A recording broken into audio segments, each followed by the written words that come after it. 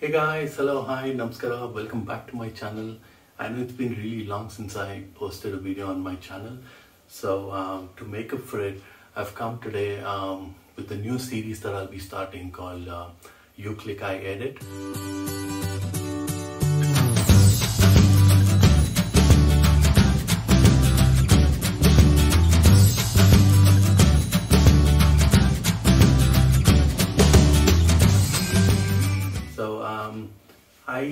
I wanted to start this series from a really long time because a lot of people on Instagram message me asking me how I edit my photos. If you don't know already, I've got a travel and photography Instagram page called Native World. If you haven't checked it out yet, the link is in the description below, so please check it out. So yeah, a lot of people ask me. So I was thinking I'll do a video about photo editing. I've already done 2 videos in my past, but to make this video interesting, I thought I'll ask people to send in their photos, the ones that they've clicked on their phone, just random photos about anything, anywhere, and I'll try to edit those photos and bring the best out of it. So yeah, I've got a few photos here today that's been sent by my friends on Instagram. So let's check it out. I'll try my best to improve these photos to make these photos look best to my ability. Alright guys, before we start the editing, let me give you a small disclaimer. I'm no expert in editing. I just do it as a hobby, and everything that I show you today is just what I feel looks good on these photos. You might have a different taste, you might edit it differently, but it's totally fine. So yeah, I'll just do everything that I can from best of my ability to make these photos look better. That's it. Okay, so the first photo that we've got here today is about this beautiful lorikeet, which is also called coconut lorikeet or a rainbow lorikeet. It's beautiful and so colorful. Yeah, this photo has been sent by Sitara, one of my really good friends in Australia. So thank you, Sitara, for sending this. It's beautifully captured. So one thing to keep in mind when we're shooting a animal or a bird photo is their eyes. So if you can capture the eyes, then that's the best way to capture an animal or a bird. So eyes is really important when you're capturing a bird or animal. So here in this photo, the eyes is captured. The subject, which is the bird, is in focus. So good job, half work is done there. But I can see the background is a bit dull, and also because the bird is really colorful, I think if the background is plain, not so bright and not so highlighted, I think it really look good. So let's get with the editing. So firstly, let's crop this photo into a square size, because like I said, Instagram format is posting square size photos. So let's keep the bird, which is the subject, in the center, and then crop the square around it. And ambience is, so the subject is bird here, so everything around it will be the ambience. So you can either enhance it or decrease it. So I'll reduce a bit, because like I said, we're focusing more on the bird. So if the background is plain and not so bright, it'll enhance the bird more. So yeah, we'll reduce the ambience a bit. Already the bird's eye is standing out, which is what we want. So I'm just increasing more structure and sharpness increases the clarity of the photo. It makes it look more crisp, which is what we want for the eye to look out. So yeah, I'm just increasing the structure and the sharpness. Yeah, so that's it. That should be good. Yeah, the bird is brighter, the background is plain, not so bright, and the ice is popping out. So yeah, this looks good. Simple, easy editing.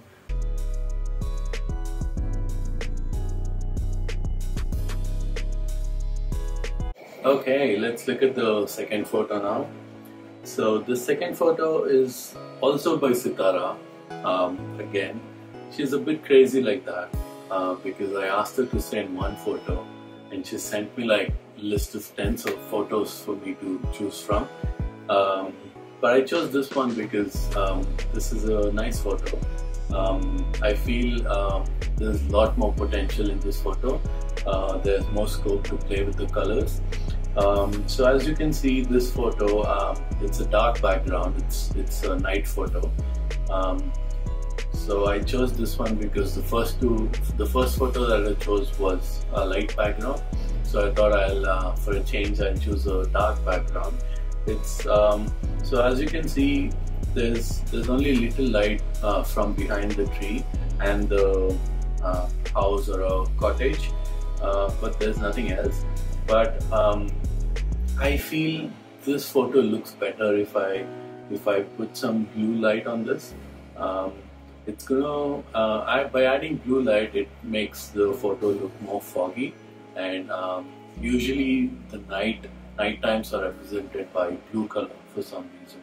So it looks better with blue light. So let me add in some blue light, and also because of the foggy look and because it's so lonely and everything, it makes the photo look even more creepier, which is the best part. So in the original photo, it has more hazy reddish look. So when you make it more blue, it looks more creepier, more horror. So it'll be fun editing this photo. Okay, so for this second photo, I'll be using Adobe Lightroom app for this because Adobe Lightroom is a more premium editing software and it has more advanced features. And also I have a particular image in my mind about this, how I want to see this, and I think Adobe Lightroom will be able to help me get the particular image. Okay, so I've got this layer called Cool Light, which has got a bit of bluish color to the layer preset. So I'll put that one, and then I'll enhance the exposure a bit, and then I'll enhance the contrast. Contrast gives you a more blackish touch, and I'll decrease a bit of highlights, so that also again gives more blackish, which enhances the nightness of this photo. And then I'll increase a bit of whites in the particular area, and then I'll also increase the clarity, which gives that sharpness in the tree, the leaves and everything. It's more crisper. Yeah, just making it as much creepy as I can do with this edit. The more creepier this photo looks, the more better it looks. So yeah, so I've added blue light. I've just enhanced a bit of the reddish light that's in the that's coming from the cottage, which is also creepy again because it's kind of reddish, evilish color. And yeah, the background has this bright bluish white color, and then there's red light coming from the cottage. So this is definitely creepy. I love this. I love this photo. Yeah, so this looks amazing. You can see the difference between the old one and the new one here. Okay, so let's move on to the third one. This photo is such a wonderful photo. I just love it. The innocent faces of these kids are so well highlighted in this photo. Look at their eyes. Their eyes has so much to tell. You can just um, you don't need anything in this photo. Just look at their eyes and it tells you a whole lot of story. The only thing that I have a problem with this photo is there's too much orangish in this photo. I think it's because the photo is clicked during the sunset, so I think it just makes the entire photo orangish. So by the way, this photo is shared to me by my very good friend again, and a really good photographer, Chinmay. So he shared this photo, and I know for a fact that he has clicked this photo. So good job, Chinmay. Really good photo. So I was thinking, let's do something different with this photo. So because this is a portrait photo of 3 kids and the eyes are so well captured, I thought, let me go black and white with this photo. Because one thing about capturing the eyes is it looks better when you do black and white with it. So yeah, I was thinking we'll just go completely black and white and just leave it to the eyes to capture all the attraction. So I'm again using for Adobe Lightroom for this, and I'll be using one of the black and white presets, which is black and white punch. I'll be using the preset black and white punch, which has a really good touch to it. And then I'll be just making minor changes to this. Let me enhance a bit of whites in this photo, just to make it more, to give it more brightness. And then I'll reduce a bit of blackness, and of course my favorite, increasing the sharpness and the clarity. So I'll just increase the sharpness. Everything is just perfect in this photo. I don't have to do anything much. So yeah, just sharpness and clarity. Yeah, I think that's it. A little bit of contrast, I'll just increase a little bit of contrast. And then there's this feature called radial gradient, where you can choose a particular part of the subject and then you can work on it.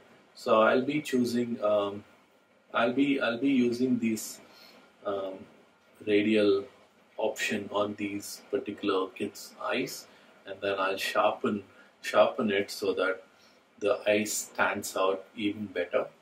So yeah, just increasing the sharpness just for the eyes. Yeah, so that's about it. Perfect. I love it. Just plain black and white, still so powerful photo. So much to tell about this, so much to talk about this, and yet so simple. Love it. Okay, so the last and final photo of the day. This one, I chose this particularly because of the complexity of this photo. There's so much happening in this photo. There's this building, and there's this flag which looks like a UK flag for me. That's there, and there's lights lit everywhere, and this is a long shot, landscape shot. When you're trying to edit a photo like this, you really don't know what you're looking to edit, because there's so much to focus. The subject matter is not clear. So that's the reason I particularly chose this photo, to experiment and see what I'll get out of it.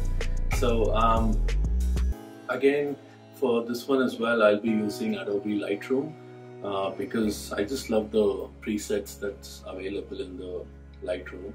So I'll be going with modern 07 preset for this, which has which looks like it enhances the lights projecting on the building, which is what I want, because the entire building has been lit from the bottom, but it doesn't reflect in the original photo. So I'll just try to enhance the lighting that's available.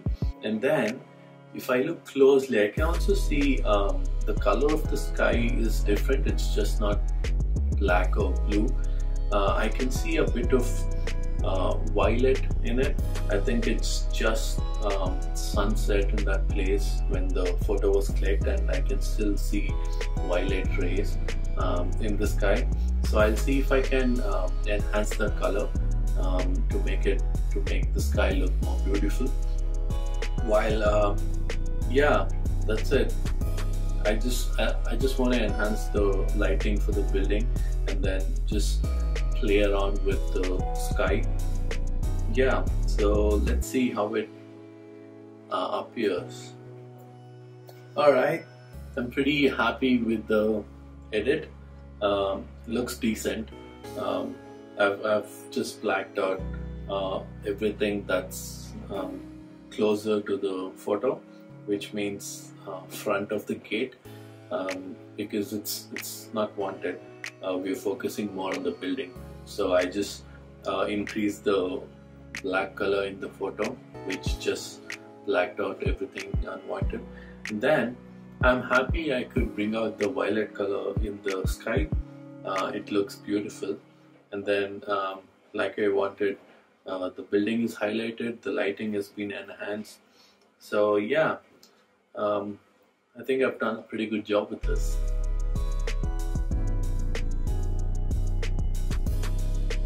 Alright guys, that's today's video. These 4 amazing photos that were really clicked well. It's just not my editing.